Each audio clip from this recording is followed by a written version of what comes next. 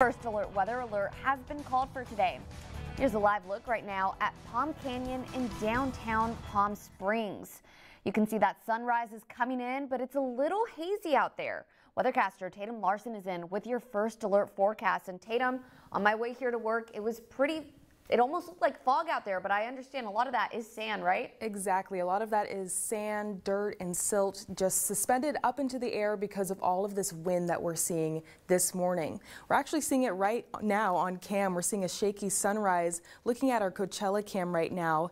And that's just the case across the valley. It's a very windy morning, especially in the East Valley and, of course, along the I-10 corridor, an area that we always tend to track whenever it's windy. Right now, we're seeing a gust of 26 miles per hour near Indio, 31 miles per hour near Thousand Palms, 21 miles per hour near Desert Hot Springs, and 38 miles per hour near Whitewater. So certainly windy out there. That's exactly why we're seeing that poor air quality and why we have this wind advisory that will stay in effect until tomorrow morning around 3 a.m. because we could see gusts as high as 30 miles per hour. And of course, air quality and visibility concerns remain for the team here.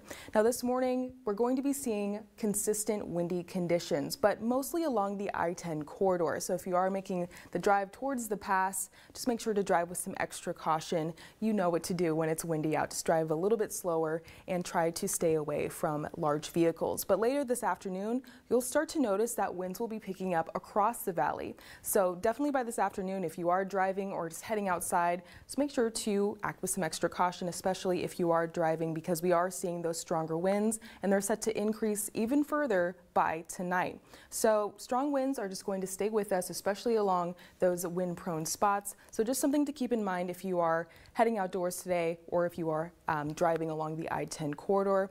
They'll weaken overnight into Sunday. They're not going to be weak by any means, but weaker than what we are seeing this morning and what we will see later this afternoon into this evening. But they'll start to pick up again by Sunday afternoon, but mostly along the I-10 corridor and towards those wind-prone spots like the San Gorgonio Pass. We'll start to see winds weaken even further into Monday, but even though winds will weaken, of course, air quality will remain a concern. This is a look at our air quality right now. Right now, across the valley, we're in the moderate zone, so it's not too bad, but we've seen over the past couple of weeks since Hillary, that could change very quickly, especially when it's windy out. Here's the reason behind the wind. It's a low pressure system that is not only ushering in those windy conditions, but cooler air too, and it's doing this to our temperatures.